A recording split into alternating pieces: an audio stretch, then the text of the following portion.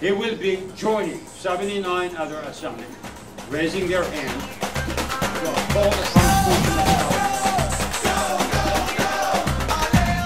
of This community, each and every one of you who work hard every day are trying to build a better future, not only for your family, but for all of California, understand that you can't be more than 1 degree of separation from power.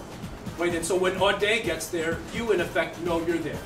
Right? You know you're going to have somebody who's going to fight for California, who's going to fight for